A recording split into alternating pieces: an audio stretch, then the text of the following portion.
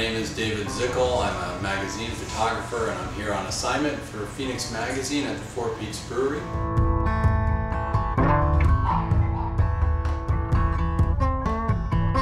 Yeah, I never realized when I did the tour of the brewery yesterday how much manual labor goes into brewing beer.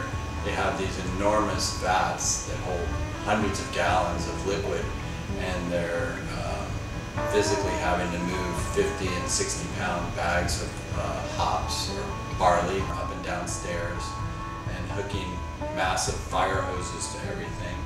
And it's a very labor intensive process. However, it's also digitized and computerized, so it's very precise.